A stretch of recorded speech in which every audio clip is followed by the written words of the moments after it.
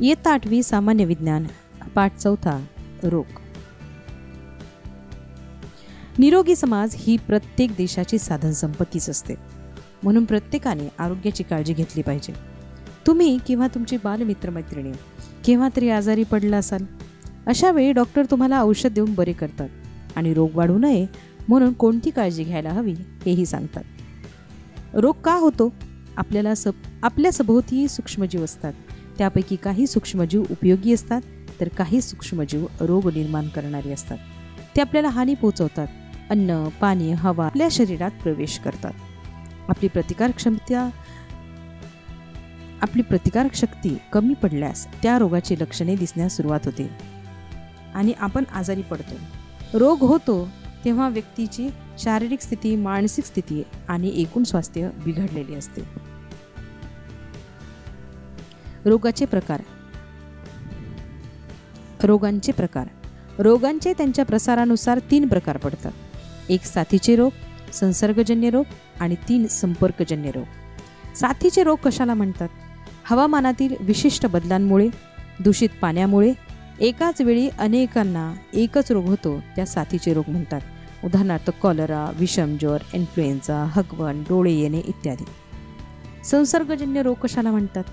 सततच्या सहवासाने रोग्याच्या शरीरातील रोगजंतूचा हवेमार्फत निरोगी व्यक्तीमध्ये प्रादुर्भाव होतो.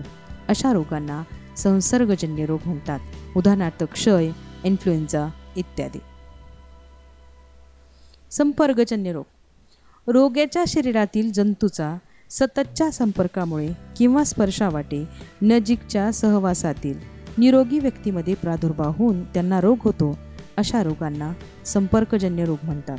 उदाहरणार्थ खरूज, इसब, गजकर्ण इत्यादी. वरील प्रकारचे रोग जीवाणू आणि विषाणू या सूक्ष्मजीवांमुळे होतात. आपण या पाठात विविध रोगांची लक्षणे, त्यांचे प्रतिबंधक उपाय यांचा अभ्यास करणार आहोत. जंतू शरीरात शिरल्यानंतर रोगाची लक्षणे त्वरित दिसत नाहीत.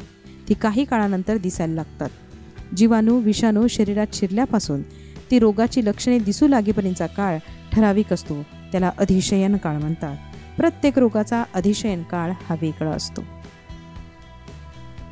कांजिण्या. रोगप्रसाराची कारणे. श्वासामार्गे या रोगाचा विषाणू निरोगी व्यक्तीच्या शरीरात गेल्याने रोगी व्यक्तीच्या संपर्कामुळे तिचे कपडे, भांडी इत्यादी वापरल्याने हा रोग होतो. लक्षणे. खूप ताप येतो, डोके दुखते, त्वचेवर लहान लहान फोड येतात, ते पाण्याच्या फोड्यासारखे दिसतात आणि काही दिवसात त्यावर खपली धरते. प्रतिबंधात्मक उपाय आणि उपचार. योग्य वैद्यकीय उपचार करून घेणे. कांजिण्या हा रोग एकदा होऊन गेला म्हणजे बहुधा पुन्हा होत नाही. रोगामुळे उत्पन्न झालेली प्रतिकारशक्ती जन्मभर टिकते. पोलिओ. दूषित पाणी, अन्न आणि हवेतील विषाणूमुळे या रोगाचा प्रसार होतो.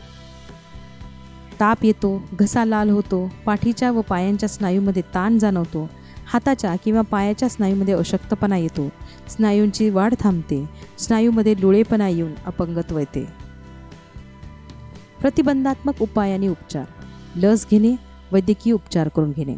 साल्क आणि सेबिन या शास्त्रज्ञांनी पोलिओच्या विषाणूंपासून लस निर्माण करण्यात यश मिळवले.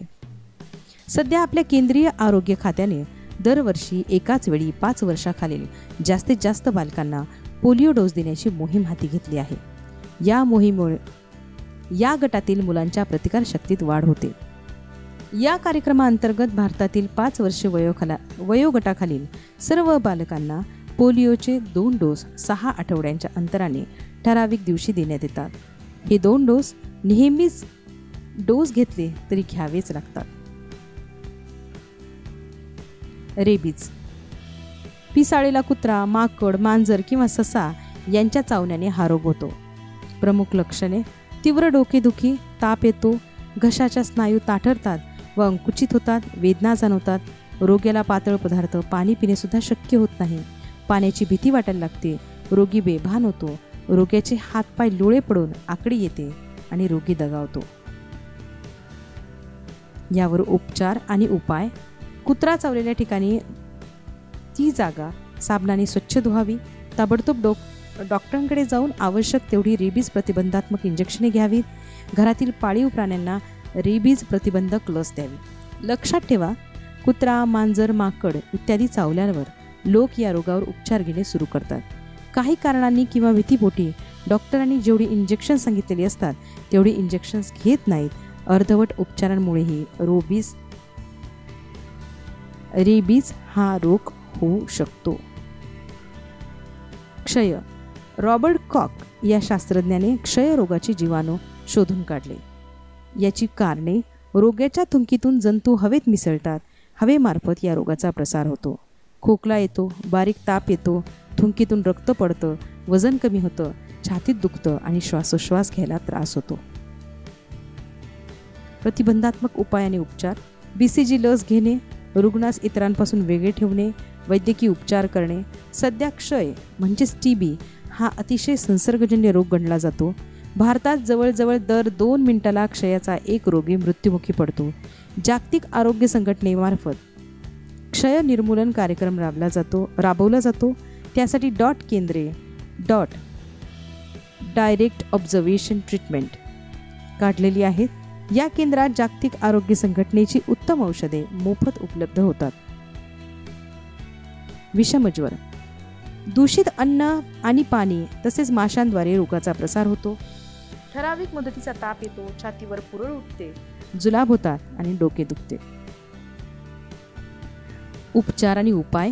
विषमज्वर प्रतिबंधक लस घेणे, पाणी उकळून पिणे, बाहेरचे उघडे अन्नपदार्थ न खाणे, स्वच्छ ताजे अन्न खाणे, घरातील अन्न नेहमी झाकून ठेवणे, सार्वजनिक स्वच्छता पाळणे.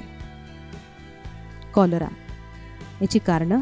घर माशांमुळे दूषित झालेलं अन्न आणि पाणी यांमुळे या रोगाचा प्रसार होतो. प्रमुख लक्षणं. उलट्या आणि तीव्र जुलाब होतात, शरीरातील पाण्याचे प्रमाण कमी होत जाते, त्वचा सुकते, डोळे खोल जातात, पोटात दुखते आणि पायात पेटके येतात. उपाय आणि उपचार.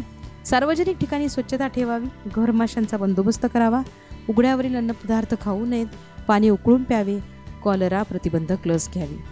यात्रेला किंवा परदेशात जाण्यापूर्वी आरोग्य खात्यातर्फे कॉलरा प्रतिबंधक लस घेणे आवश्यक आहे. मनुष्य प्राणीच विब्रियो कॉलरा या कॉलराच्या जीवाणूंचा वाहक असतो. आंत्रशोथ. संसर्गजन्य जीवाणू, विषाणू किंवा कृमी यांच्यामुळे तसेच रासायनिक आणि इतर अपायकारक पदार्थांच्या आंत्राच्या अंतःस्तराला येणारा सुजेला आंत्रशोथ म्हणतात. आंत्र म्हणजे आतडे आणि शोथ म्हणजे सूज, म्हणजे आतड्यांना आलेली सूज म्हणजे आंत्रशोथ असे या आजाराचे नाव आहे. रोगप्रसाराची कारणे. दूषित अन्न आणि पाणी यामुळे या रोगाचा प्रसार होतो. प्रमुख लक्षणं. पोटात दुखते, ताप येतो, उलटी होते, अन्नावर वासना नसते, कधी जुलाब तर कधी बद्धकोष्ठ अशी लक्षणे दिसतात. प्रतिबंधात्मक उपाय आणि उपचार. निर्धोक अन्न, पाणी वापरावं, वैयक्तिक स्वच्छता पाळावी, अन्नपदार्थ झाकून ठेवावे. हगवण. घर माशांमार्फत अन्नातून प्रसार होतो. दूषित पाणी, दूध यांमार्फतही प्रसार होतो. जुलाबामुळे शरीरातील पाणी कमी झाल्याने शरीर शुष्क होते, डोळे खोल जातात, तोंड कोरडे पडते, ओठ सुकतात. प्रतिबंधात्मक उपाय आणि उपचार. रुग्णास जलसंजीवनी द्यावी, पाणी उकळून गार करून प्यावे, वैयक्तिक स्वच्छता पाळावी, अन्नावर धूळ माशा बसणार नाहीत याची काळजी घ्यावी, स्वयंपाकाची जागा स्वच्छ राहील याची काळजी घ्यावी, फळे पालेभाज्या धुवूनच मग चिराव्या. निर्जलीभवन. शरीरातील पाणी जुलाबावाटे गेल्यामुळे शरीर शुष्क होते, याला निर्जलीभवन म्हणतात.